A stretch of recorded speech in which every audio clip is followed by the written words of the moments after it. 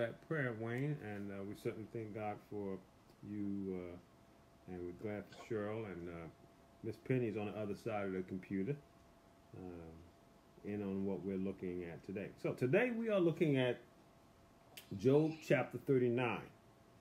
Now, if you remember in 38, that God broke through the storm, and what it said in the beginning of 38, and this is part of the continuance of that, it says, "Then the Lord answered Job out of the whirlwind and said," all right, so then we saw all that he said, which we already talked about last week in 38. And he's continuing the answer. I find it interesting that, and I kind of pointed that out last week, and I want to point it out again today, is that the answer is not, well, Job, this happened because you did this, or you forgot to do this, or those are not the kind of answers he's given. He's given Job answers that have to do with all the universe and the galaxy and the constellations and the way wind and rain and darkness and light are formed. And so he's letting Job know that, Job, your problem is just not isolated to you, nor to your family, nor to the people that affected you. It has to do with all creation, with all reality. To what degree?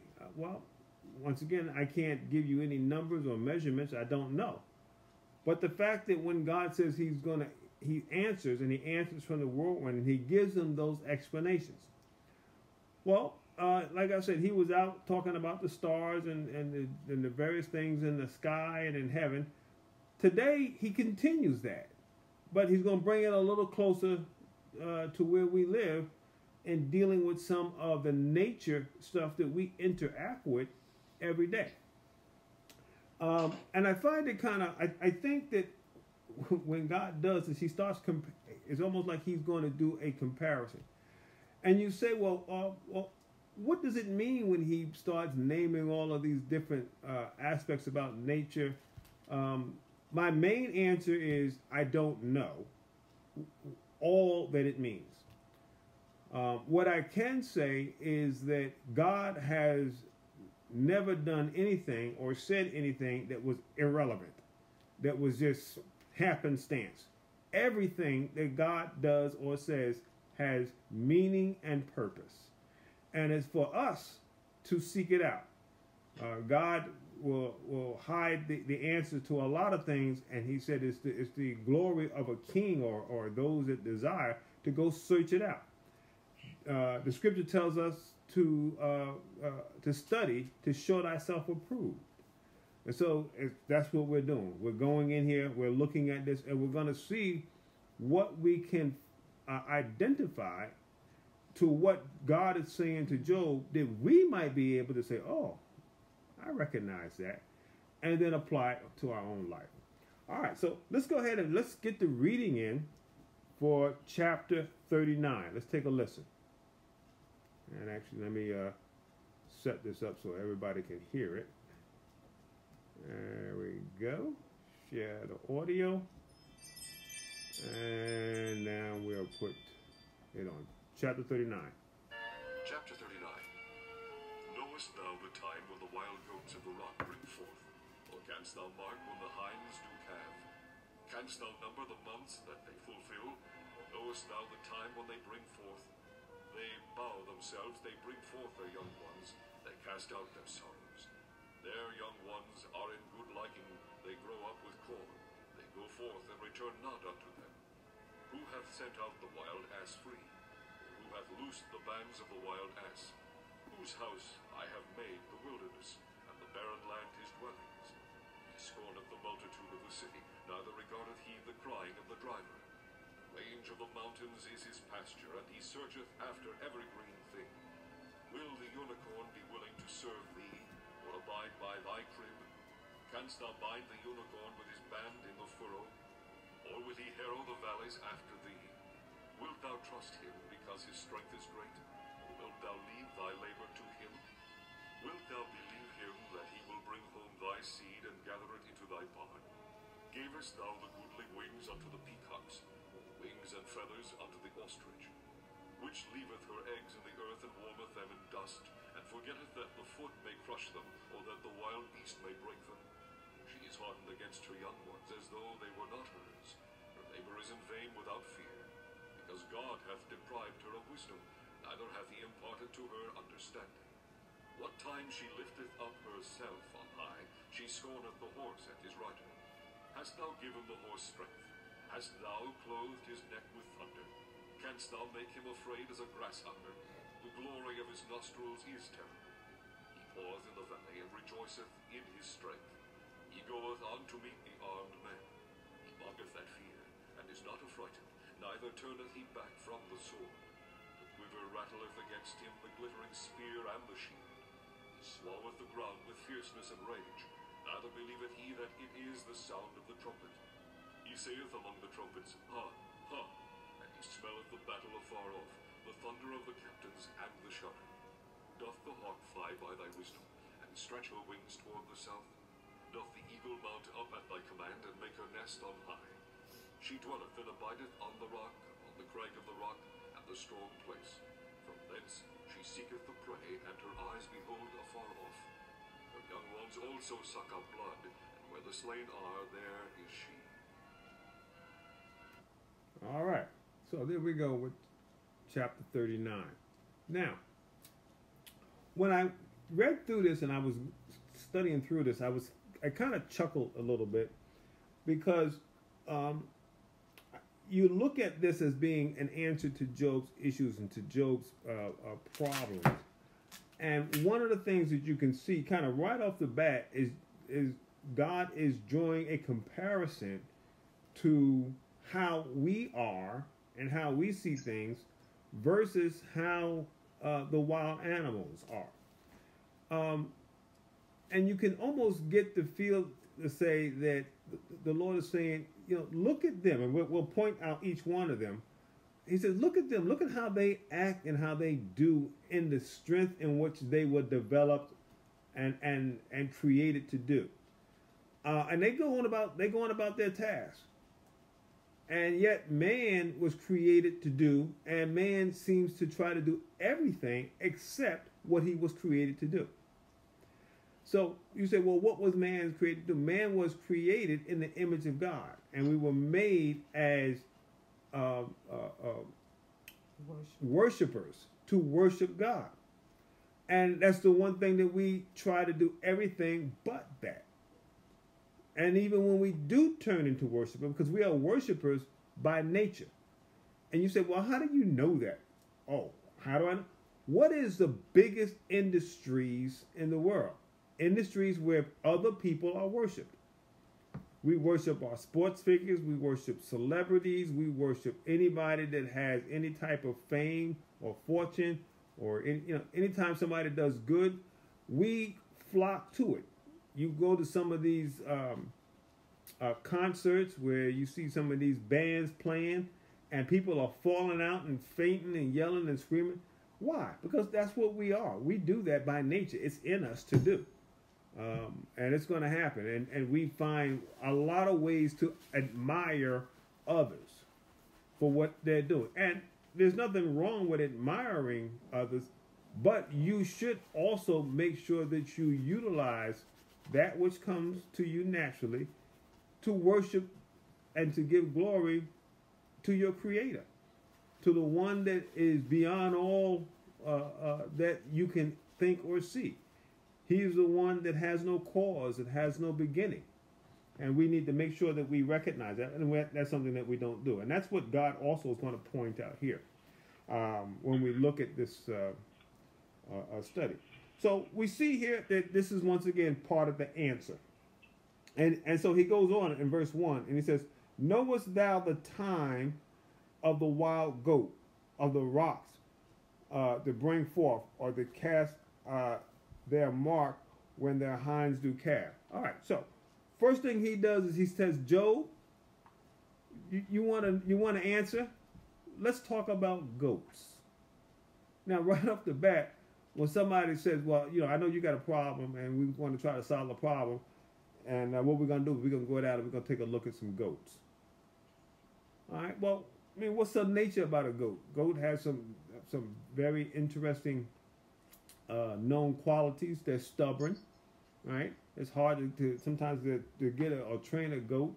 And another thing about a goat that you can find to be a problem is a goat will eat anything. All right. And so I almost laugh at that because I go, well, that's kind of like what we say, you know, we are. We can be stubborn. God's trying to get us to do something, and we fighting against it. We're butting against it. We're pushing against it. And then God's trying to give us something, but then somebody else come along with some other kind of philosophy that has nothing to do with what God is doing, and we gobble that right up. It's called false doctrine, false teaching. All right, learning to do things. And so I think I had to laugh there when I looked at that, and I go, wow, right off the bat, he's saying, okay, Job, you want to know the answer, take a look at the goat. All right, but he talks about the goat, and then he says how the goat maneuvers amongst the rocks. They're very sure-footed.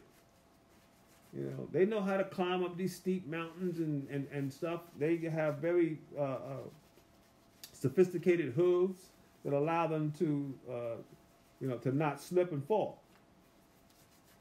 And then he goes, when their calves get pregnant, look at verse 2, do you number the months that they fulfill? All right, now that's something that we as human beings can learn and discover and can actually give an answer to. I don't know what it is off the top of my head, but I'm sure there's somebody that's raising goats somewhere that knows that when a goat gets pregnant, it's going to deliver after a certain amount of months. So when we look at these questions that God answers, remember, not all the questions are unanswerable, but all the questions apply to Job's answer. Because see, these are not questions that God is asking, trying to stump us. God is not answering these questions saying you'll never know the answer to these questions. That's not why he's bringing it up. He's bringing these up as a means for Job to understand his place and his circumstance and his situation amongst everything else. And sometimes that's important for us to get. The reason why I said that I kind of chuckled because when God starts talking to Job about goats, and you would expect when somebody's having a problem or a difficulty, you want people to be reverent, you want people to be solemn, you want people to have a serious demeanor about them when things that are difficult happen. So somebody gets into a bad situation medically, and then you come around giggling and laughing, they will get the feeling, because of how we know how we are as human beings, that you don't consider my situation a real problem. You don't think it's a big deal. And so as a human a species, we look at that as kind of like, a bad, what's the word I'm looking for? Bad social behavior, right? Whereas God knows that what Job is going through is not a major situation. Number one, God knows how it's going to end. And God also knows that this realm that we live in is not the realm in which we should set our affection. The scripture tells us to set your affection on things on high. So our affections and our hearts should be tied to the things of God, not to the things of this world. And so God knows that. And so he kind of tells Job, consider these goats, man. You want to know your problem. You want to know why this is happening to you. Look at the goats.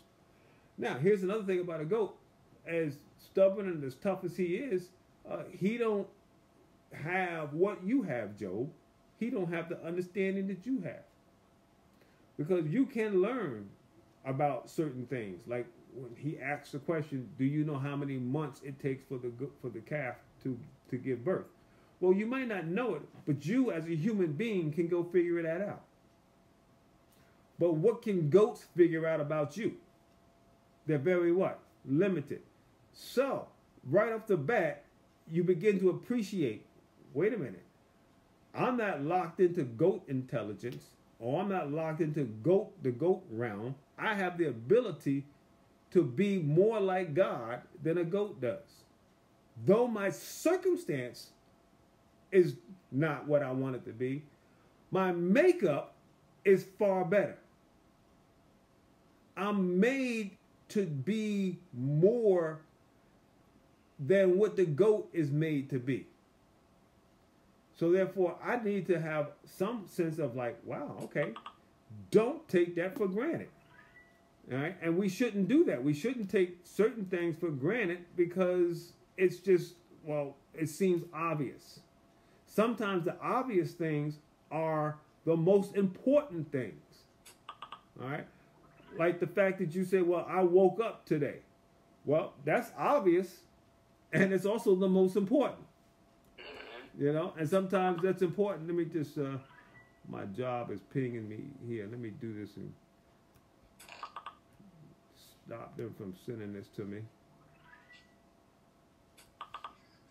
That's why y'all hear that. That's my job talking, but I gotta shut it down. Well, it is shut down, so why is it still talking? All right. Well, I gotta turn off the notification.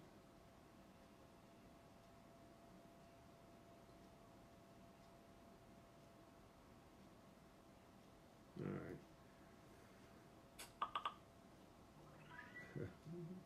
I'm sorry. My job is just. Who is that? Let me just see who this is. All right. Quit. Let's see if that does it. All right. Sorry about that. All right. So now, in looking at this from the standpoint of being grateful that we have the opportunity to develop and to grow, and that's what we can apply to each of these animals, each of these situations in nature.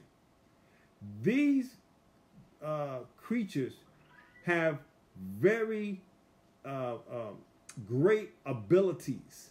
Some have greater abilities than we have, which we will explore. But what they don't have is the ability that we have to know God the way we can, where we can become a grafted in child of God. All right? That's not what the goats got. And then so as we continue, we're going to look at these other animals and we'll bring out. But that's the underlying philosophy that we're applying to each of these individuals. All right? Each of these creatures that we're going to bring up. And so it says in verse 3, still talking about the goats, they bow themselves, they bring forth their young ones, they cast out their sorrows. All right? So what is it saying? So the minute that a goat brings forth their young, they're not worried. I mean, you don't see goats lined up at the depression center, looking for counseling. They're not going there. They're like, hey, you know what? I delivered my young. I'm good. I'm climbing up the mountain again. See, we sing that song. I'm climbing up the rough side of the mountain. Well, the goats just climbing it. They climbing it and they ain't even worried. They're just going about their thing. And so can we have as much sense as the goats to just go on and do what you were supposed to do? The goat had no idea how long. See, the question about how many months does a goat carry before it gives birth?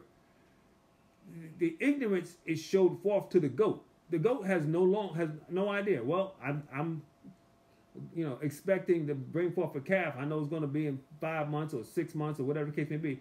It just knows that whenever it brings forth, it brings forth. It's not sitting there marking the calendar about the time it's supposed to be bringing forth. It doesn't have that kind of intelligence. But we do. And so does Job. And so has Job been able to look and go, well, you know what? I've been carrying this burden for a while, but I know that I won't carry it through eternity. Has Job thought of that? Has he applied that? All right? But the minute this goat's carrying this burden, still climbing up the rough side of the mountain, but once it gives birth, It just goes on. It doesn't have any more sorrow. But that's how animals are. And that's just one. We're going to see some more. Let's take a look at some more of these. It says in verse 4, it says, and their young ones are in good liking. They grow up with corn. They go forth and return not unto them. So what he's saying is when the young mountain goats are born, they just start climbing the mountain too. See, when a young human is born and you put him up on the side of a mountain, he's going to die.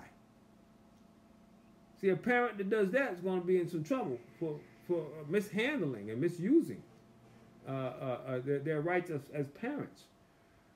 But the goat is born and already has some basic instinct that we as human beings, we can learn to climb mountains, but it's going to take us some time. We got to first learn to walk and learn to talk, learn to stand up. All right? But we will get there. But certain animals, they don't go through that learning process. They're born and able to walk, can move on. But can we thank God for our development to go from one stage to another?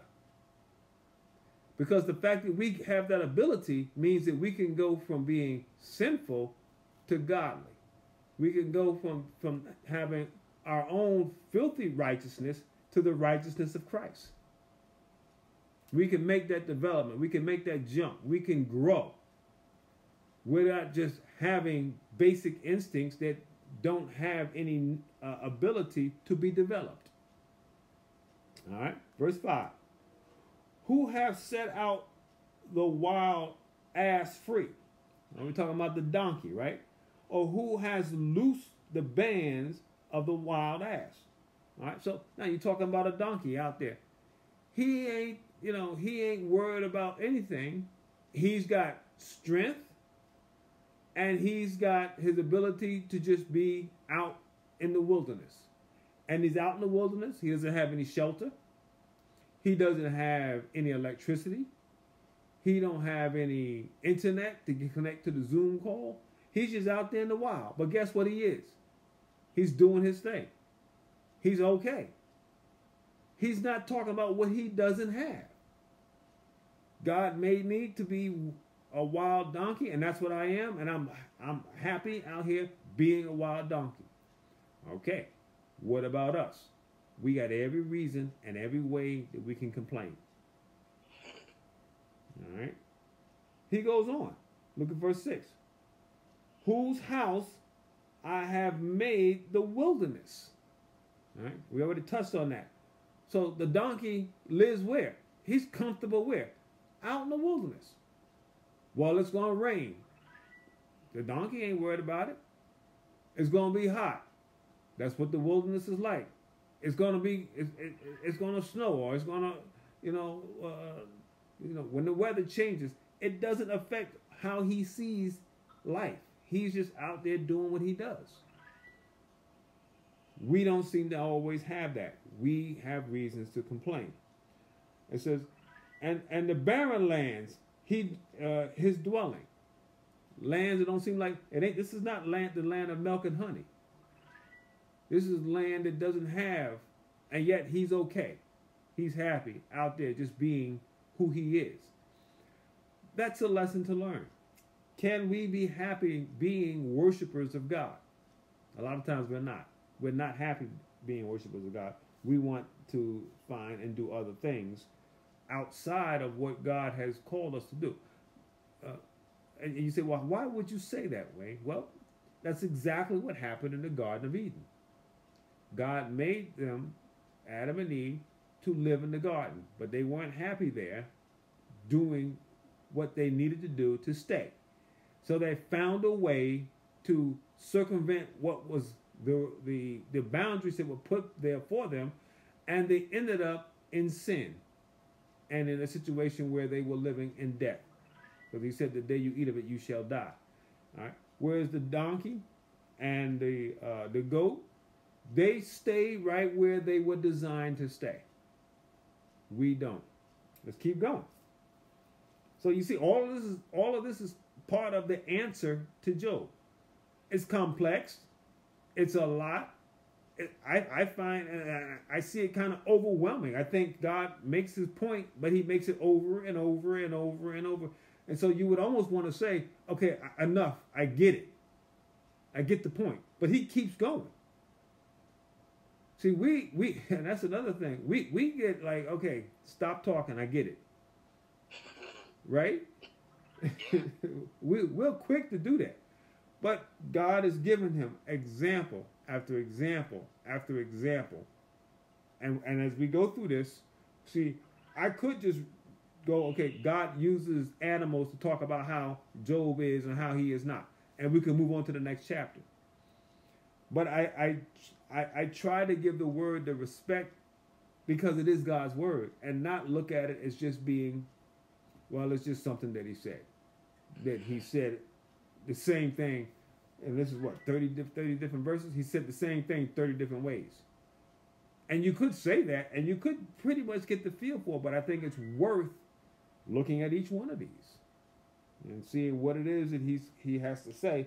And it seems a little redundant. It seems a little overkill, but that's how God delivers.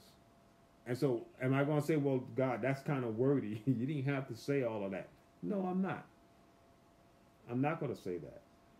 And oftentimes, sometimes I debate amongst myself whether I should go through this and just kind of sum it up because it's saying the same thing. And I go, no, I'm not doing the word justice if I just sum it up because then I'm not looking at it as the word of God. I'm looking at it as something that I'm trying to just figure out and move on. When the word of God is not something you figure out because you never totally figure it out. You don't just know it. You have to continually embrace it. And that's why it's important to read it over and over. I done read the Bible, umpteen times. Fine. Keep reading it because it's alive. And that's the key that we forget sometimes. The Word of God is not just text on paper. It's alive. Now, that's if you believe it. If you don't believe that, then it doesn't give you the same effect. And that's why we take our time and go through it like this. All right? So look at verse 7. It says, he scorns the multitude of the city, neither regardeth he the crying of the driver. All right? So the wild donkey, the ass is just as happy as he can be out there in the wilderness and out there, in the barren lands. And he can care less about the city. The city got all those niceties. He don't care. He's happy with what he has. And so, the person that's trying to drive him and trying to make the donkey go one way or another, the donkey's like, well, you know what? I'll go that way if I feel like it. And if I don't, I won't. That's how, they can be sometimes. And he don't care, that the person that's trying to drive him is complaining and whining. He ain't worried about it. Because his mind is not one that's going to be set on feeling worried. And if you notice the trend here, these first few animal descriptions, neither one of them in their circumstance gets worried or overwhelmed or depressed about their circumstance. All right, so you can almost see why this would be an example to Job, because Job, in his circumstance, was overwhelmed, depressed, feeling a little misused. All right, but he kept going. All right, let's keep going here. Verse 8: the rage of the mountain and his pasture, and he searcheth after every green thing. All right, so what is it in the donkey's trying to do? I'm just looking for something green. What? To eat. Now that you can take that and apply that even to us sometimes about how sometimes we can be, but it's in a negative sense. Because sometimes man is always searching for something green. What kind of green? The dollar bill, the money thing. But all the donkey's worried about is filling his gut. That's all he's concerned about. I'm looking for something green that I can nibble on. All right? And so, but he's okay with that. He finds satisfaction. What do we find satisfaction in? David summed it up when he said, "Oh, that I might know you," talking about the Lord, that I might know him. When you read that, and when we get to Psalms, we'll get to see a lot of that David learned.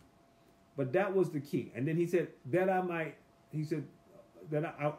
long to dwell in the house of the Lord forever.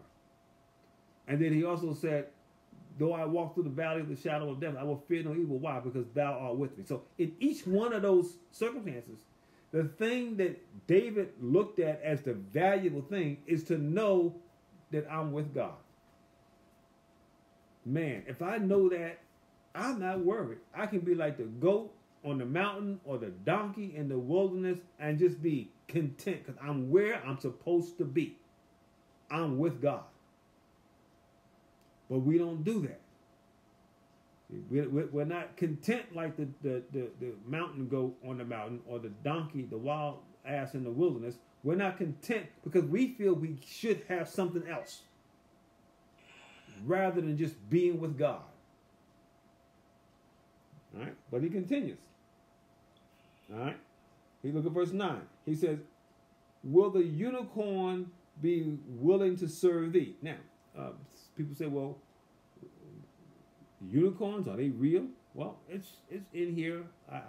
I'm not an expert on ancient creatures, but the drift that's being pointed out here is that this is a powerful beast. If it's a unicorn, if unicorns do exist or did exist, it was a powerful thing. Was it a powerful horse or a big, a bison beast?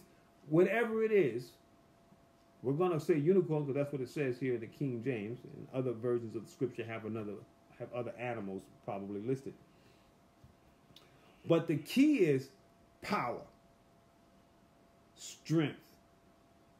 Okay, and if you think of a unicorn, you think of this powerful beast with this horn at the top.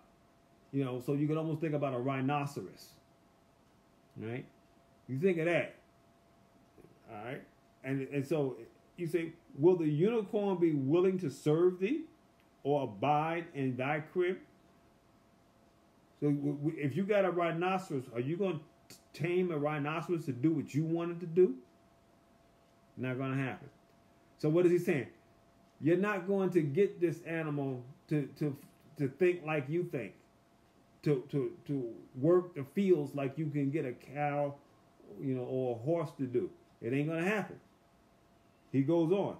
Canst thou bind the unicorn with his bands and the forward, or will he hollow the valley after thee? In other words, will he plow your fields?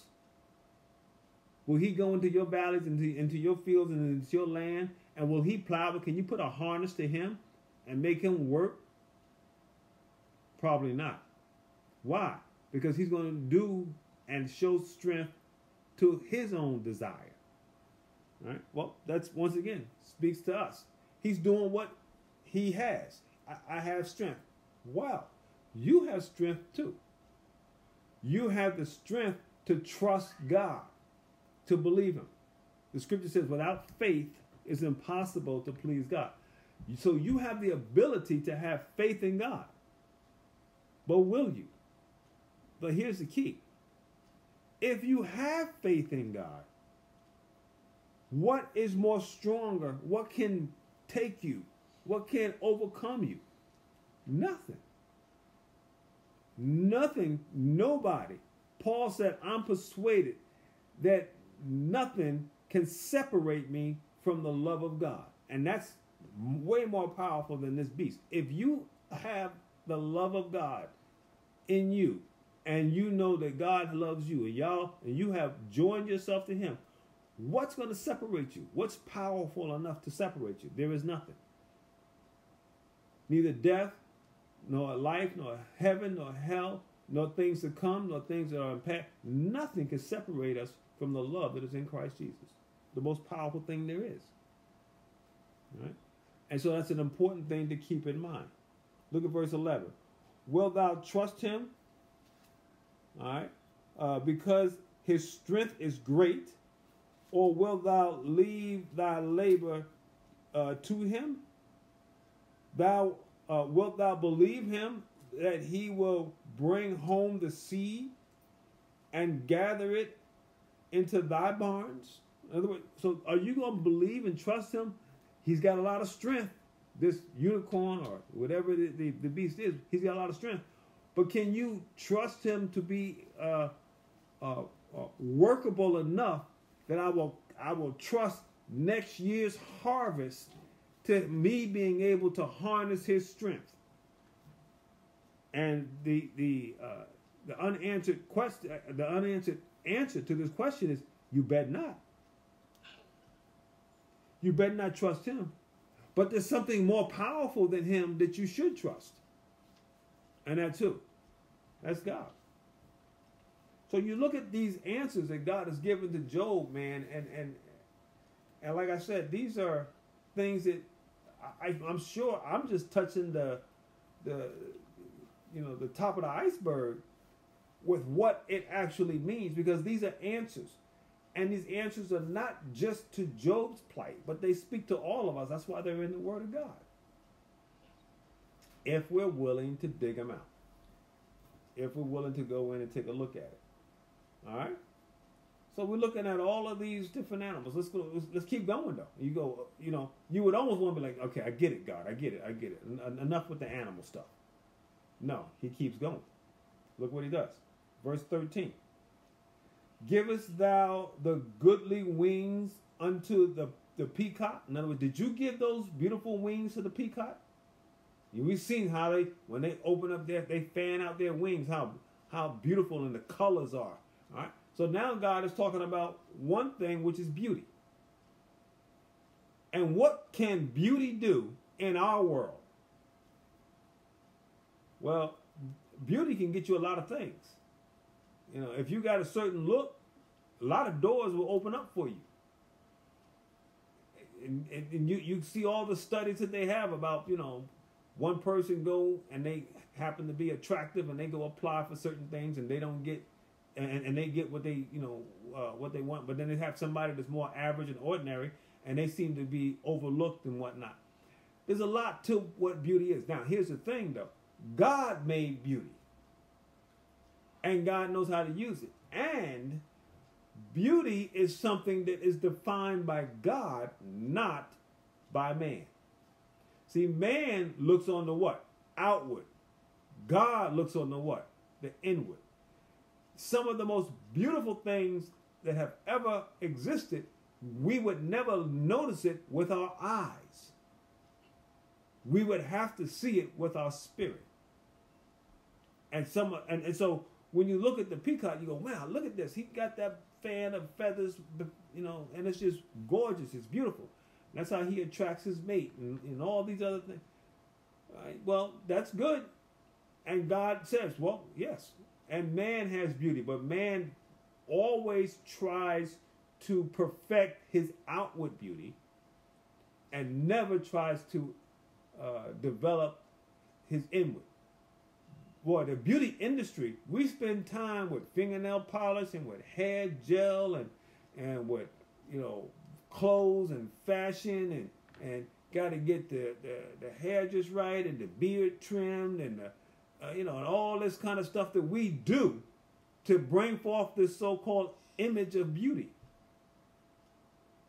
But how much do we spend developing the beauty that God's looking at?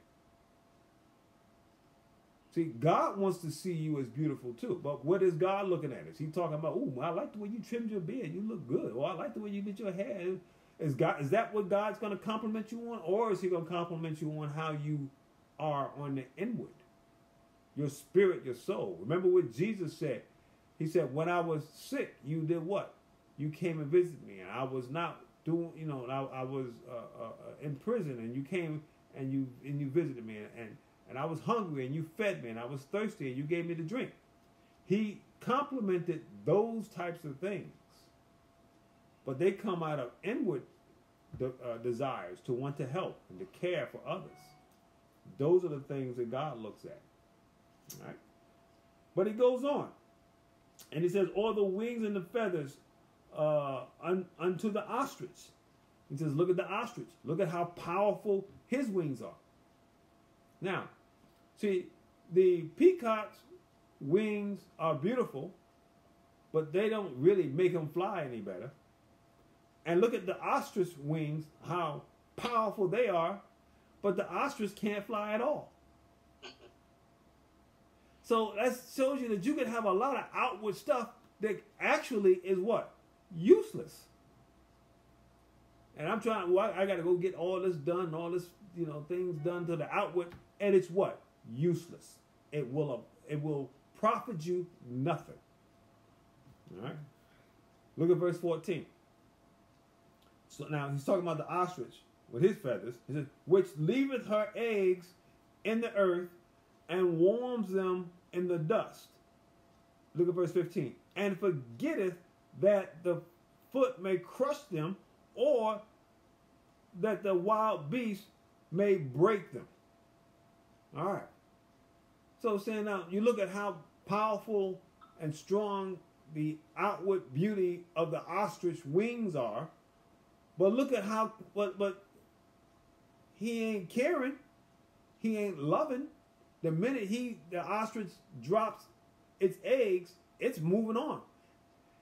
And the sad thing about it is, see, that's not how humans were made. We're made in the image of God. We're made to love and to care like God does.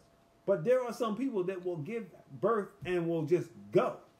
I don't care about. Or will say, I'm pregnant and I don't want this thing to stop me from doing it. And they call it a thing when it's really a human being, a soul, a life, and they will abort it. Like an ostrich just will forget about his egg and don't even worry. I'll step on it, I could care less. Or I don't care if somebody else steps on it or eats it. But you can admire the powerful wings. But look at how uncaring it is. So God is pointing that out. But there's more to the ostrich. God's not finished with the ostrich. All right? So, but I think you get the point there of saying that sometimes that outward thing that we admire don't say nothing about how they are in the inward. But look at this. 16. She is hardened against her young ones, as though they were not hers. Her labor is in vain without fear. She is hard. She don't care about her children at all. And you know what? There's no fear. I don't care about them, and I don't care that I don't care. You see what I'm saying? The ostrich was like, do you care about your eggs? No. Well, how do you feel about not caring about your eggs? I don't care about not caring. Says a lot about that. Right? That speaks a lot to what we need to make sure we don't do. All right? But that's how she is. That's how. But we're going to see here in these next couple of verses. She's doing though what was designed. What's your excuse? What's my excuse? I'm getting ahead of myself. Let me get this in before I go there. Verse 17. All right, and you look at verse 14, 15, and 16. Look at 17 says the ostrich is like this. Why? Because God hath deprived her of wisdom, neither hath he imparted unto her understanding. All right. So, as I was getting ahead of myself. So now when you read that, you can say to yourself, now I get it. I know why the ostrich is the way it is and why it doesn't care. Because that's how God is. God deprived her of that wisdom. But he did not deprive that from us. Right, but it's funny how God put it in the male ostrich because you're sitting on the egg. You know, that's the funny part. Right. You know? Yep. And so when you look at this, you say, well, okay, if they have designed that way, well, what happens when we as human beings act like that? It's not because we're designed that way. It's because we choose to be. So when we choose to be uncaring, when we choose to not be compassionate about somebody, when we choose to be lacking in understanding, I don't want to know the issues because I don't want to know the problem. And you know why I don't want to know the issue? Because I don't want to have to care. Sometimes people can get like that. I don't want to care for you. I don't want to know what you're going through because then I got to be, but we should want to care, and pray for all. The scripture tells us, love your enemies. It's an important piece. Verse 18 says, what time she lifts up herself on high, she scorneth the horse and the rider. Now, look at that. So what it's saying is, with all the issues that the ostrich has, powerful feathers but can't fly, can deliver huge eggs but not even care and try to develop it. But you want to know something? Put an ostrich next to a horse and a rider and see who's going to run faster. That ostrich has an ability. Why? Because it was given to it by God. It has something that it can do well. So even somebody with all these problems can find the gift of God in it. What about us? Well, I got all these issues. My parents didn't have nothing. I was born with all kinds of disease or sickness, or I didn't have no wealth, and I was born on the wrong side of town, or you could name excuse after excuse. But there's something that God has in you that the Lord would like to develop.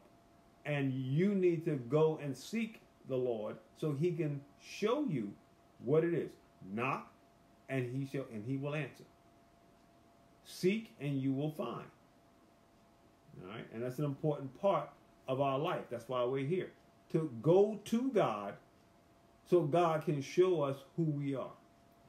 Not to make life wonderful here, because this is not the place where it's all going to be wonderful. This ain't the place where you're going to get all the goodness. All the goodness is eternity. And that's just the realities of it. But sometimes we try to force it to be here. And then we get frustrated because it doesn't happen here. It's not going to happen here. No matter how much we push and pull and tug and fight, you're not going to get heaven here. Heaven's going to be in heaven. But you will have opportunities to know God. And if you can be satisfied like David, I just want to be next to God. I just want to know that he's with me. And then Jesus says that I will in no wise cast you out. Lo, I'm always with you. I'm comfortable now. I'm good. And so that's where our desires have to be. Can we be satisfied with Jesus alone? Or we need Jesus as something else? But the thing to keep in mind is, if we know God and we are with God and God's with us, guess what? Whatever that something else that you might think you want, you already have it. Why? Because it's in God. So you just trust God. Just lean on him. Everything is in him. The cattle on 1,000 hills belong to God. So if you're with God, there's nothing that you don't have access to if he chooses to give it to you. All right. Let's keep going here. Verse 19. Hast thou given the horse strength? Oh, so now we're going to switch to the horse. Well, that's a powerful animal, isn't it? All right. Hast thou clothed his neck with thunder? Powerful. Muscles. Shoulders, neck. All right. Why? The horse has something in him that it takes to learn. You don't know that it's in him unless you put him in a certain situation. And sometimes you don't know what's in you until you get put into certain situations. And the horse is one of those things. One of those animals that you would look at it and be like, well, it's just another animal in the field. No, the horse has something else in it. And God's going to point it out here in a minute. And we know about it. We've seen it. We know exactly what it is. But now God's going to point it out to us. Look at what he says. Can thou make him afraid as a grasshopper? Horse has courage. A horse doesn't get fearful very quickly. A horse can be taught to be able to manage itself in the midst of all kinds of battle. A horse can do, which is why militaries use horse. Even to this day, police officers still use horses. Because a horse can handle the sudden situations better than other animals and can still be controlled and directed in the midst of all kinds of things happening around it. The glory of the nostrils is terrible. When a horse is fierce and it's been trained and it's in the midst of doing battle, the energy that's coming out of the horse is powerful. Look at 21. He poureth in the valley and rejoices in his strength. When he's galloping and running, and his hoofs are hitting the ground, it's just something to just see. I mean, how many old westerns we see the horses just running through, and just a beautiful thing. God's pointing that out. He goes unto meet with armed men. So he goes into a skirmish with men that have swords and arrows and guns. And I'm getting ahead of myself. We're going to see this in a minute. Verse 22. He mocketh at fear. I like that. The horse mocks at fear. The fear comes around and goes, ooh, you should be afraid. The horse be like, you better get out of here. That says something, huh? Speaks to us. This particular statement should also speak to Job. Because see, a lot of times our frustration, our anger comes from fear. Fear that it's not going to go the way we want it to go. When the way it should go is the fact that I just need to be in the presence of God. If I have that, then I'm good. But we keep adding these other things to add up to our good. I'm in the presence of God, but I also want this. Be okay in the presence of God. Be okay knowing that the Lord is with you. If you can learn that, and that's something you have to learn. Like this horse learns to be fierce in battle. Can you learn to be fierce in battle? I don't have no fear. Why? Because I'm walking with God. David pointed it out. I will say it again. Though I walk through the valley of the shadow of death, I will fear no evil. Why? Because thou art with me. There it is again. This aspect of knowing that God is with you is so powerful if you allow it to be. But if you don't allow it to be, you're going to be fearful one day, happy the next, scared the next, because you're going by daily happenings. And daily happenings determine whether you are happy. You're happy because you got certain things happening. Right? But that's not the way it should be. We should be always having the joy of the Lord. So he mocks at fear and is not affrighted, neither turneth he back from the sword. He looks at the sword and like, yeah, I'm coming right at you. I'm not worried about it. Now, we look at this, when we use the word sword, and I have to pull this out and say, okay, well, he's using him. I'm not afraid of the sword. What's another type for the word of God? The sword. So are you afraid of the word? Because the word will tell you about yourself. The Bible says the word of God is like a two-edged sword. And it cuts asunder. It cuts even to the marrow, divided between the soul and the spirit. The word of God will tell you who you are. It will separate your intentions from your actions. See, we are good at doing something and have a little bit of a slant to the motivation until we get caught. Then we even it out. We're good like that. I've done it. I've seen people do it. We all do it to a certain degree. But can we get to the point where I can let the word tell me what's my real motivation? What am I really trying to do here? What am I really trying to gain? What's my end game? What do I really want out of this? And then be honest with yourself. Let the word bring enough out of you to where you can go, you know what? I think I'm just trying to use folk. You know what? I think I'm just trying to get popular. You know what? I think I'm just trying to get rich. And then once we begin to identify that about ourselves, can we make the changes to say, you know what, let me turn it and allow it to be about God. I want to do what I can do so I can get to know God in me. Now I'm ready to grow and to become beautiful. How? On the inside. Okay? So that horse, he ain't worried about, he ain't frightened, he ain't scared, even though the sword's coming at him. And the quiver rattles against him. And the glittering spear. So you got a sword, you got a quiver. Quiver has what? Arrows. The arrows are coming at him, and he got glittering spears. You got people with spears and shields. People are coming, and they got protection. And the horse is still going. He's still in the midst of the battle, still able to acknowledge the instructions of the rider in the midst of the battle. Can we, as human beings, acknowledge the instructions from God, the instructions from the Word of God, the instructions from the Spirit of God in the midst of our battle? Or are we ready to quit? You want a horse and you're in the midst of the battle and the horse just takes off running the other way. You got a bad horse. But if you got a horse that in the midst of the battle, when you tug to the left, it turns left.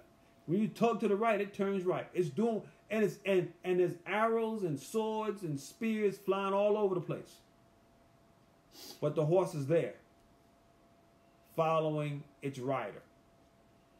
Okay, you're in a battle. You're fighting. You got issues. You got things going on. You got a battle that you're battling every day. Are you moving when the Spirit of God says move? Or are you ready to run? You ready to quit? You ready to leave?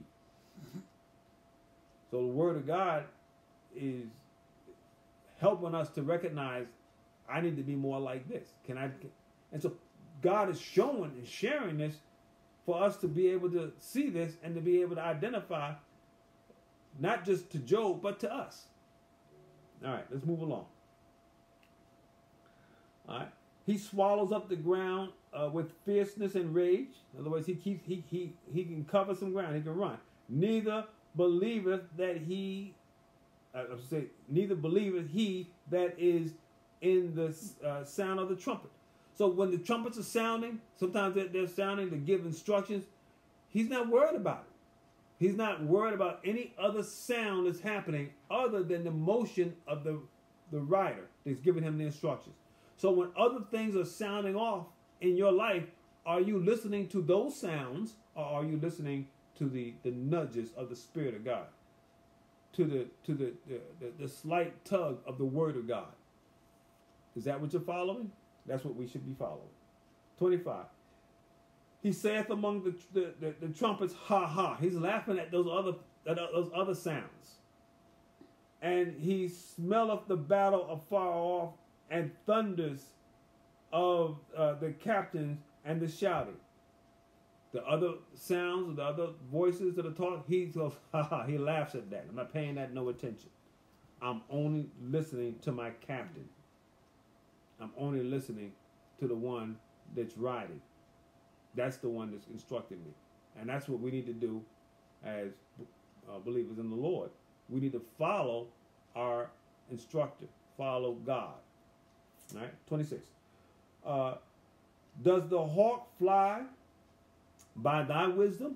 So he asked Job, okay, is the hawk flying by your wisdom? So now this hawk is doing something that is remarkable. It's able to utilize air pressure to the point where it can lift itself from the ground. In other words, it can defy a force by using another force. Our earth has the force of what we call gravity, but it's able to use another force called aerodynamics to go above it.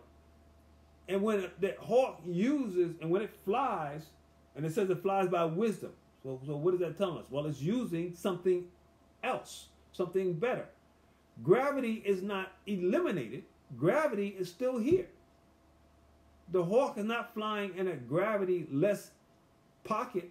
It still has gravity, but it's using something more than gravity, which is aerodynamics, to be able to fly. So sometimes we need to recognize that the weight of what you, and that's what gravity speaks of, the weight that holds you down sometimes will always be there. But can you find something that can allow you to fly above it, even though that thing that's pulling you down is still there? when the hawk stops with its wings and lets go of the aerodynamic abilities that it has been given through wisdom, guess what kicks right back in? Gravity's right there and say, come on down to earth. It's still there. But when the hawk decides, it says, let's go. It pulls back up and it can lift itself up. We need to be able to do that too. Can we encourage ourselves? Can we lift ourselves up? David talked about that. He had to learn to encourage himself, because this world will pull you down. It says, and he stretches her wings towards the south. And it says, does the eagle mount up at thy command? No, because you say something? No. The eagle uses that same wisdom, the same aerodynamics. And maketh her nest on high. Did you tell the eagle to make its nest way up in the mountains? No, it does it because that's where it can go. And sometimes you can bring your life to where you are able to go, rather than having your life live in where you are forced because of gravity. You know, so the things that pulls you down, you don't have to live there. Though it's always there, you don't have to build your nest there. You can build your nest on high and have your livelihood in higher ground if you choose to use the wisdom that God gives to soar above that which will naturally pull you down. All right? 28. She dwelleth and abideth in the rocks. Who is the rock of our salvation? Jesus. Are we going to dwell and abide in the rocks? We should dwell and abide in the rock of God, the rock of our salvation. The rock, the cornerstone. We should abide in Jesus. Upon the cage of the rocks and the strong place. 29. For hence she seeketh the prey, and her eyes behold afar off. See, here's the beauty. That when the eagle is high up, guess what the eagle can do? It can see things that it needs to see to be able to survive. Certain things you won't see and won't even notice that are to your benefit, that can feed your soul, that can feed your spirit if you keep walking in the low ground. But if you allow yourself to soar higher, you'll be able to see things that can feed you, not just naturally, but can feed you spiritually. But you got to get high like the eagle so you can see the prey. You can see what it is that you need to grab. And I will use that word prey in the sense of its sentiment aspect. That yes, you up in there and you're seeing your prey, but while you're up high, make sure that you do pray. You know, I'm just using a little play on words there.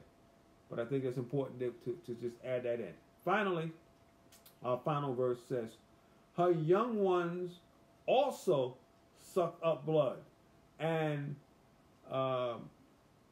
where the slain are, there she is. So what is he saying?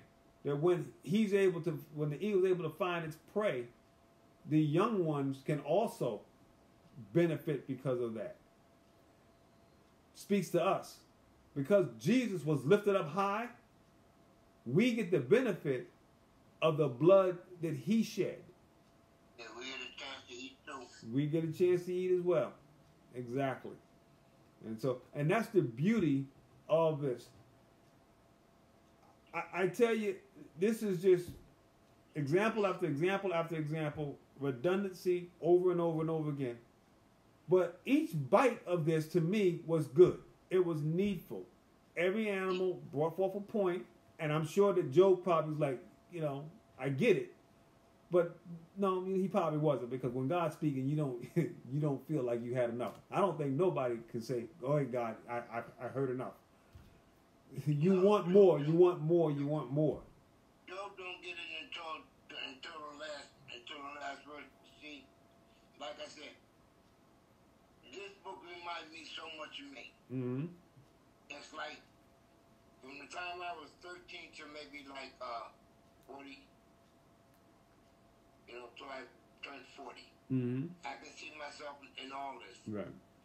Yep. But I never knew it was that I was that bad until you started pointing it out. Mm-hmm. But see, by me reading this, I know the change is coming. Yep. That's See, right. when you explain this to me every week, I see the change come. Because I read this already, but I didn't read it like it's being taught to me. Mm-hmm. Yep. You know? Well, that's the beauty of the word. No matter how many times you go through it, I guarantee you, we could go through this. We could stop this book of Job, start it all over again, and we would still get something brand new. That's the beauty of the word, and that's what I love about it.